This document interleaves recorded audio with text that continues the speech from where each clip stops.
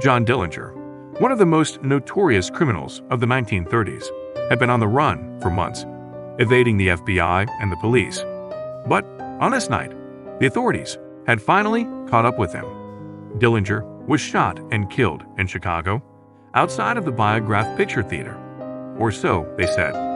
Rumors began to circulate that the man who was killed was not Dillinger, but an imposter. Some claimed that the real Dillinger had made a deal with the FBI and had gone into hiding. Others suggested that he had faked his own death to escape the spotlight. Eyewitnesses reported that the body had a different eye color than Dillinger, further fueling the conspiracy. Some even claimed to have seen him alive and well after his supposed death.